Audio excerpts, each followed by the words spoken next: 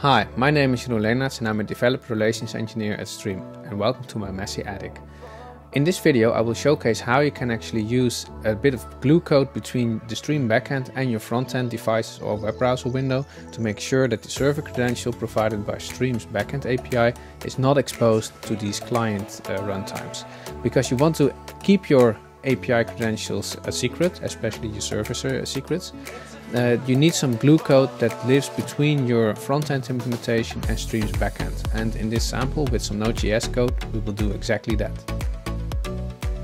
So to get started, I'm going to create a directory that will be the basis for our work today. Then we need to make sure that we initialize a Node Package Manager project.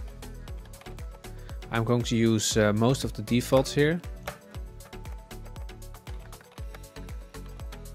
Let's get our package dependencies. So the dependencies that we need to be able to integrate with everything that we're going to use in this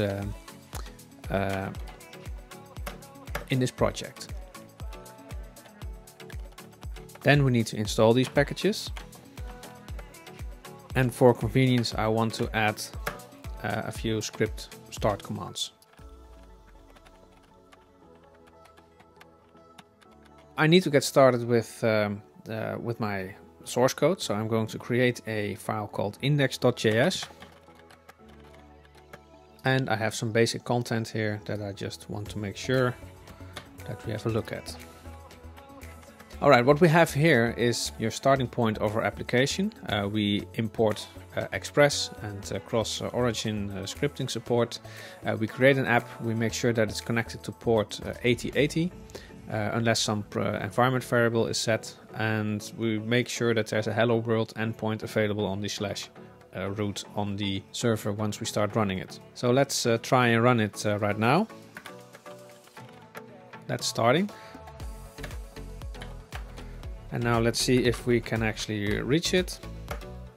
And it says hello world. This is of course coming from our running process on this tab. And I'm trying to call into it from this tab. Let's stop it. This looks a bit red, so let's get rid of that. Next, we need to create a file to contain our database logic. And again, I have the contents of this file prepared.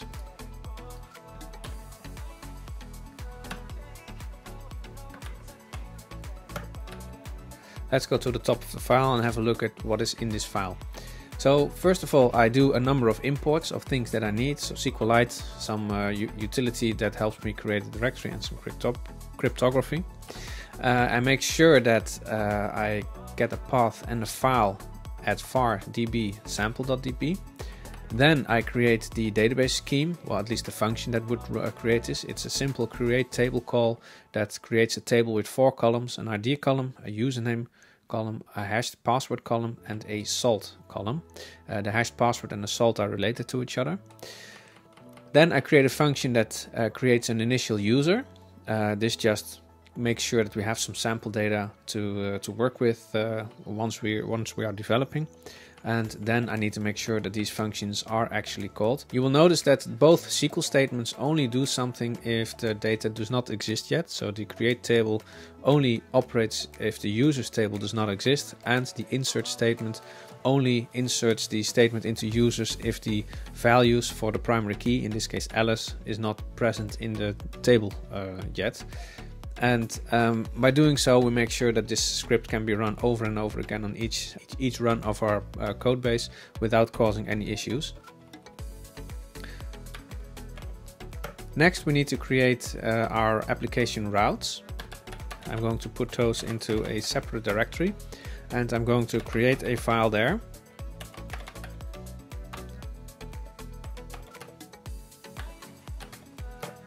So let's edit this file.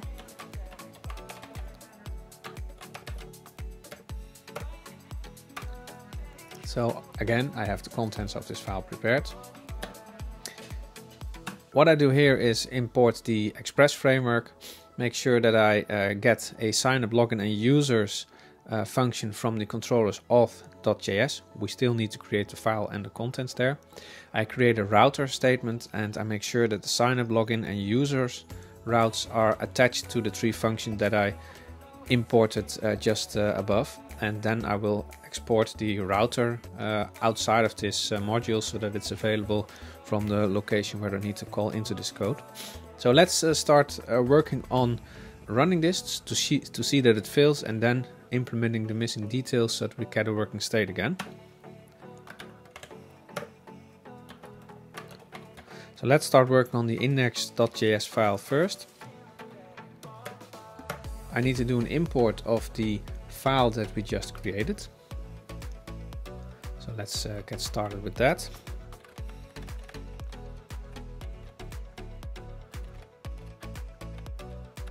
And then we need to make sure that we actually use these routes in our app.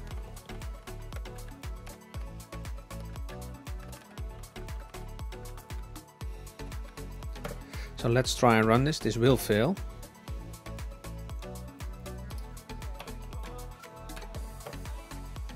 Because certain modules were not found. And that's the controller/auth.js. So let's start working on that.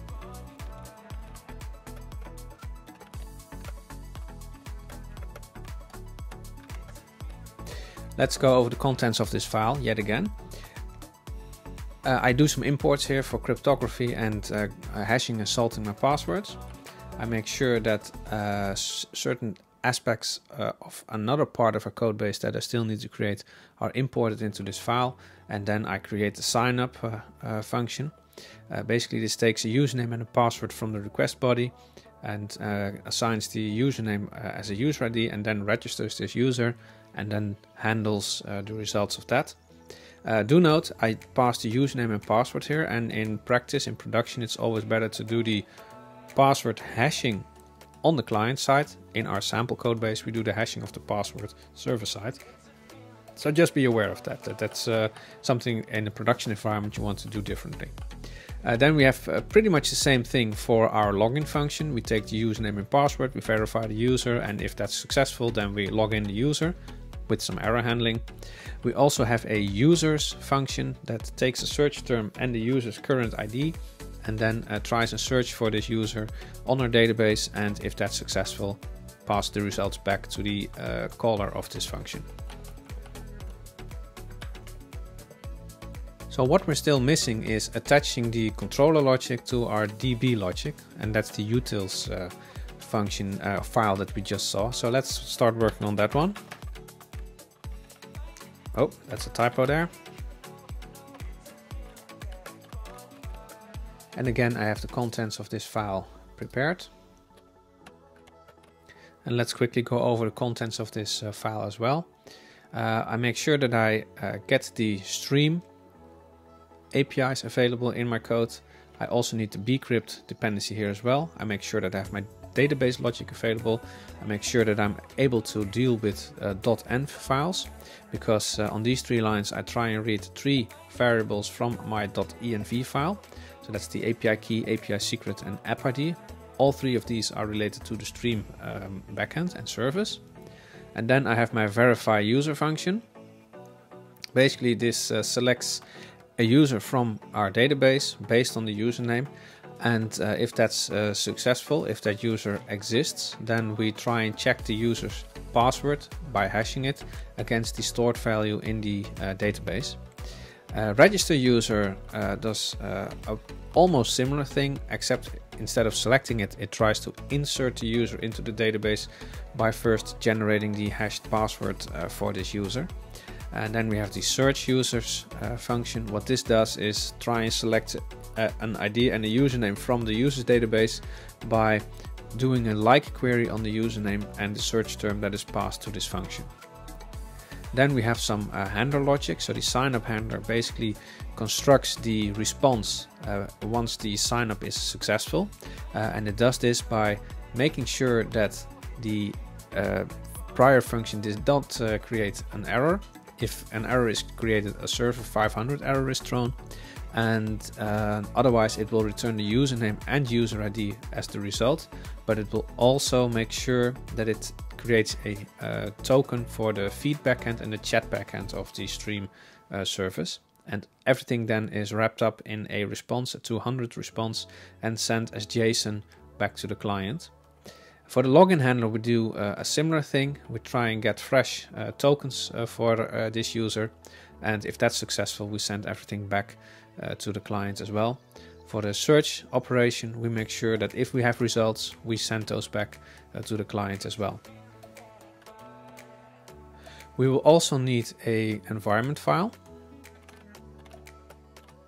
And once we have our environment file, we try and run everything again, and it should now all be working. So let's try and sign up. I think I know what's going on here. It's either over here. This looks good.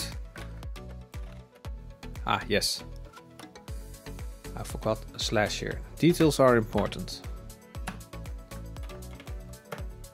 Let's try that one again. We signed up, and now we are going to log in.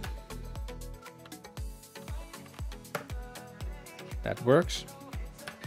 So let's try and search for something that we are sure that will exist, and that's what you see here. We can find the search term with the letter E for ourselves, but that's of course not what we want, because if I add it like this, I will not find anything. So let's do another sign up. We can't sign up the same user again, of course.